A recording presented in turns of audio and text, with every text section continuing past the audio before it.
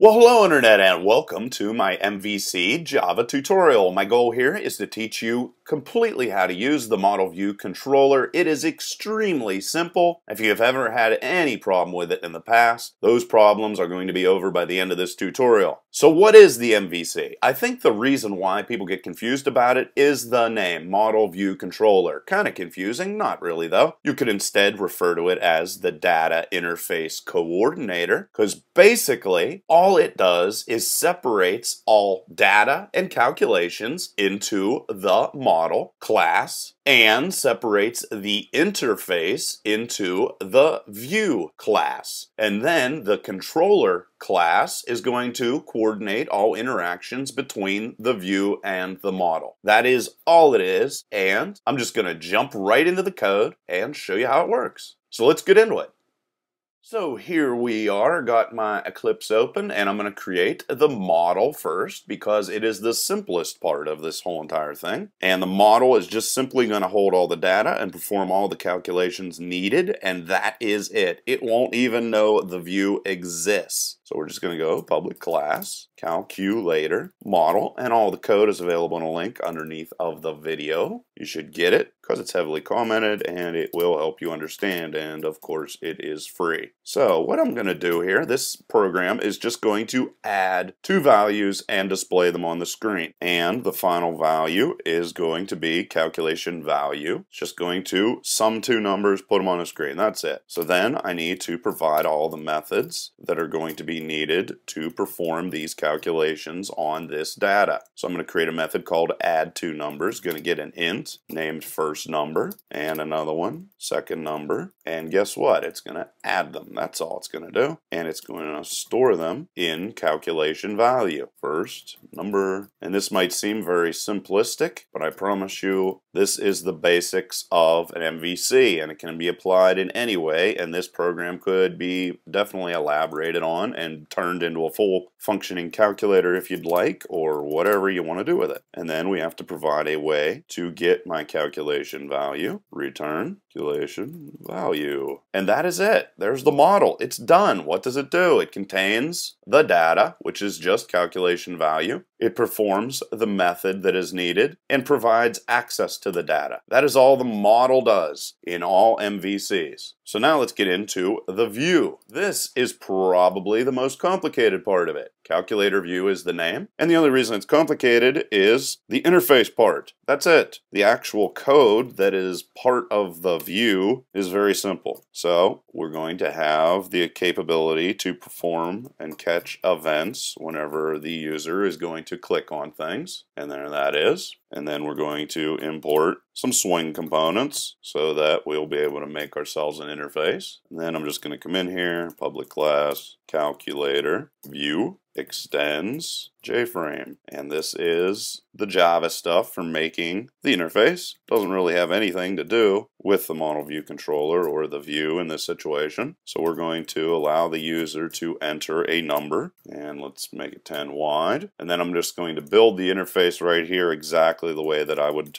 have it on the screen. So there's going to be a block in there where they're going to be able to enter a number, and then I'm going to put a addition sign, new J label. You could skip to the end of the tutorial if you wanted to see what the final thing is going to look like and then come back, because I haven't built it yet. That's the reason why I can't show it to you. Alright, then what makes sense after that is I'm going to have another block where they're going to be able to enter the second number. Easy enough. And then I'm going to need to have a button that they can click on to perform the calculation. J button, and it's going to have the word calculate on it. Guess I could have put sum. And then finally, jtextfield solution. And like I said before, the model doesn't know anything about the view. It doesn't even know it exists. And let's just make that 10 so. So there's that. Now that we have all our components defined that we're going to use, and like I just said, if that in any way confuses you, don't worry about it. This can be applied to any language. This is just Java specific. Now I'm going to set up the interface. It's going to display on the screen. It's equal to new JPanel. And then you can forget about this altogether. All this is going to do is whenever they click on the X to close the application, it's going to make sure that the application is indeed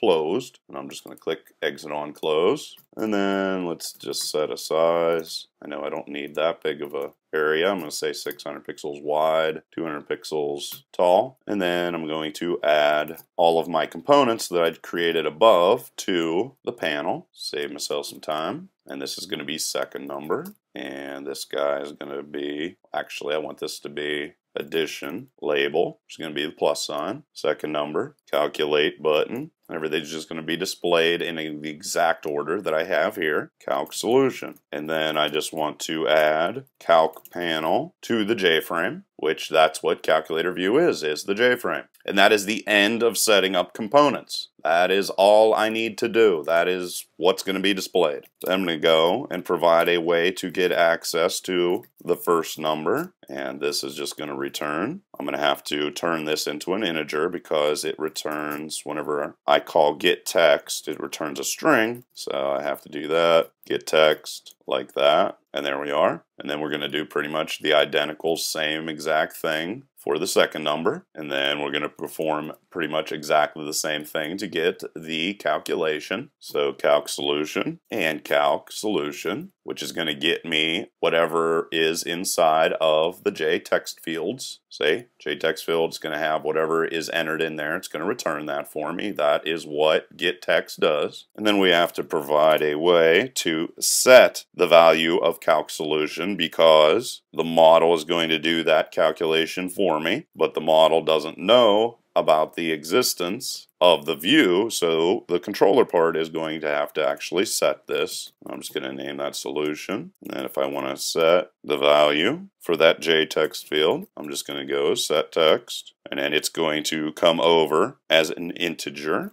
So I am going to convert it into a string. Like I said, you can just get all this code and copy and paste it if you don't want to type it out. And then this is probably the most complicated part of the whole thing. I'm going to add a way so that whenever a button is clicked on my little calculator here, that the controller is going to be alerted to that fact. That's all. Action listener, and I'm going to call this listen for calc button. So whenever the calc button is clicked on, it's going to go and call the controller and say, hey controller, you handle this. Because I'm the view, I don't do anything like that. I'm going to go calculate button, add action listener. So it's going to listen for the action being the clicking of the calculation button. And of course it gives me an error because that doesn't exist anymore. I haven't created the controller yet. And then let's also say, like, what are we going to do if they go and click on the calculation button without entering any numbers or whatever, though that's going to trigger an error, so we want to be able to handle that. And that is all the view does, is handle what is being viewed. And let's just have a little pop-up show up here. Show message dialog. This going to be my screen, and then whatever the error message is that they pass over. And that is the end of the view. It's not complicated. Quite simple. All it is a view. That is it. Doesn't do much of anything else. So now let's go into the actual calculator controller. And this guy is going to handle interactions between everything. So I know I needed action events and all that stuff. I'm just going to let that come up here on its own. Calculator controller. And since it is the only thing that knows about the view, I'm just going to name it the view. And the model, we're going to store that inside of it, and then we're going to go and create a constructor for it, and then we're going to pass in calculator view, the view, and calculator model, the model. Just makes much more sense if you just think of that as data. I think this is the guy that's kind of confusing. Then just go this, the view is equal to the view that was passed in here, and then this, the model, is equal to the model that was passed in. Now what I got to do is tell the view that whenever the calculate button is clicked to execute the action performed method that is going to be in the inner class called calculate listener below, which I'm going to create here in a second. So I'm just going to go this, the view, because I want to refer to this object's version of the view, not the view that was passed in here. And I'm going to go add calculate listener, new calculate listener. I'm going to create that constructor here in a second. So just copy that, and I'm just going to have this be an inner class. Calculate listener implements action listener, so we can listen to what's going on with our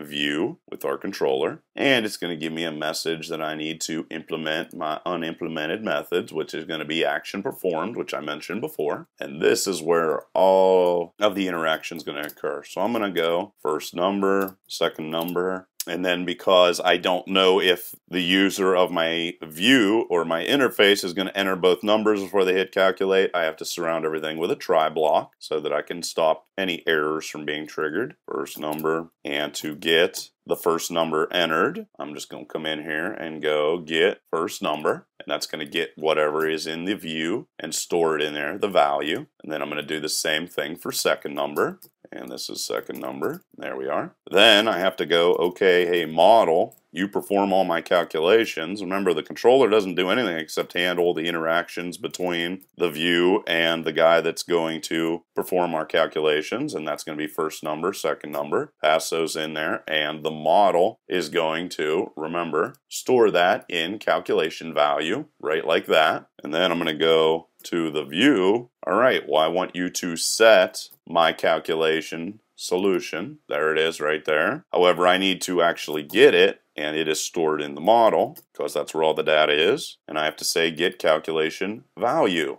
that is stored inside of there. See? This guy right here, get calculation value. That's all. And we're pretty much done. The only thing I got to do is catch the error that's going to be triggered and the error that will be triggered if they do not enter a number into one part of my calculator. And hit calculate, the view, display, error message, remember. And what do I want to say? I'll say you need to enter 2 integers. And that is it. So now I just need to go create all these objects, and I'm going to do that inside of MVC calculator.java. So just come in here and go calculator view. The view is equal to new calculator view. And then what do I need to do? I need to create the model. Just call that the model, new calculator model. And as you can see, they don't know each other exists. And then I need to create the controller that's going to allow those two to interact with each other without knowing that either one exists. So in this situation, I'm going to have to pass in the model and the view so it knows what to work with, the view and the model. And then the final thing I need to do is actually make the view visible on the screen. And I just set visibility to true, and that does that for me. And I have one little error, add calculate listener. I have the names wrong, that's all. I need to call add calculation listener instead. That's sort of stuff that happens sometimes when I do this stuff out of my head. Just bounce in there, and the error goes away. And then bounce over into calculator view, and just change this to listener for calc button. And there we are, problem solved. And execute. And there you can see, opens up on our screen, and I can enter 1 plus 2 and hit calculate and get 3, and change this to 4 and hit calculate and get 6, and whatever you would like. And as you could see, you could easily add a whole calculator interface on this, or most anything you could ever want. All you're going to need to do is add additional methods to the model or additional data, and everything just works. So that is my tutorial on MVC. I hope it is now completely understandable. If not, leave any questions or comments below. Otherwise, till next time.